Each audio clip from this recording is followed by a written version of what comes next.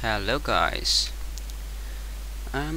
Today I have something new for you on my channel pretty much, because I started making plugins because it's a relatively easy and fun way to learn Java. So Cellulance once told me he would like a mod that does something similar to this plugin. So yeah, I thought let's try and make a plugin for it. So as a redstoner, you often don't have enough space in your inventory, because now I would actually like a dropper and hopper as well, because you use those monostables quite a lot now, most people anyways. But there's not enough space, and I would like a button or a lever as well. Redstone blocks, there's just not a whole lot of space. So my plugin is called InventoryPlus. This is this server I'm on is my own server, which isn't port forwarded, so you don't ask anything about it in the comments. So it's called InventoryPlus, and for the command you do /inventory, or inv, short for inventory, sorry, and then you do /inv selector is one of the commands, the main command. So now we get this rod, it says inventory selector current 1. So when we click with this place rod, we will get to this menu. So it says closing inventory 1. Now by simply clicking on one of these with one of these items, we can go to another inventory. So this is inventory 2 because it was slot 2.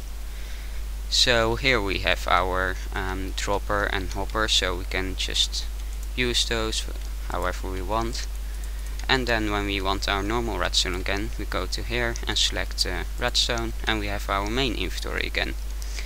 So you can just edit every inventory however you like. It will automatically save it.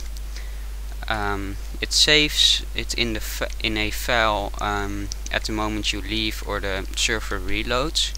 But if somebody simply clicks on the X basically to shut off the server, it won't save it because it won't give an event, I believe. I'm not entirely sure of that, but just to make sure you save your inventory, you can simply do /inventory save. So now you should have saved your inventory for sure, but in principle it would do it automatically. But yeah, as you can see, it's just a pretty easy way. You can see inventory current 2 here as well, but it's just an easy way to manage your inventories. So we can do some more with this. Maybe you would like to use macros on your keyboard instead of extra item in your inventory, because yeah, now you need to have every inventory has one less slot basically. So if you would like to just use macros, you can make a macro that types this, for instance. So this will make you go directly to inventory 1, and this directly to 2, and yeah, you can go up to 9 basically, because there are 9 slots you can select from here. If you click in the air with the empty slot, it doesn't work. So if you don't assign an item for an inventory, you just need to click on the ground instead. And it when creating a new inventory, it will automatically give you this rod, but you can just get rid of it if you plan to use /inventory number instead. And you can simply assign an item for inventory by dragging it in there. It will give the enchantment glow. It doesn't work for blocks though, just to indicate a little bit that it's not the actual item. You can't place the item, it will cancel that. So if I try to place this dust, it doesn't work. So it's just just to show you that it's not the actual item, sort of. And yeah, that's most of it, I believe. Well, actually, if you use this a lot, you can see it creates quite a bit of spam in the chat, so you can simply do inventory message to turn this off. So now if we open the inventory, it won't give any message, and when we close, it won't either. But I prefer it on just to be able to see which inventory you closed and such. And it's mainly handy when I was making the plugin for debugging to see what's going on. And then as well, if you when you're a redstoner, you probably only need 2 inventories really. So now for only 2 inventories you need to click twice basically. To go to the other inventory, you need to click this menu, and then from the menu to the inventory you want. But yeah, actually I don't want more than 2 inventories, so I can just get rid of this rod and do /inventory link 1. So this will create an item that links directly to inventory 1. So as you can see, inventory link 1, current 2, so current inventory is 2 again. So if we click with this, you will get directly sent to inventory 1, and it will save inventory 2 as well, but it doesn't give the closing message, because here you go into something between closing and opening an inventory, so that's why I have the extra message.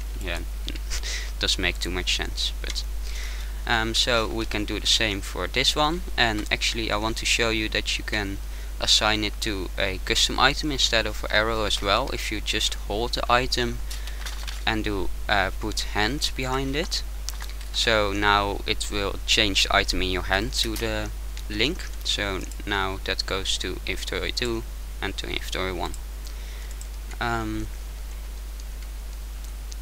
So yeah, that's pretty much all for this plugin. I really hope some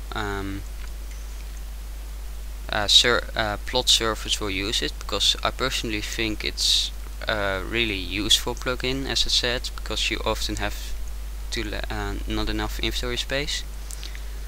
But if you install a plugin and you think it's annoying, and don't want to use it, but maybe other people on the server want, you can simply choose to not use it. It doesn't force you to use it or anything. It doesn't give you the item unless you do the comments and such.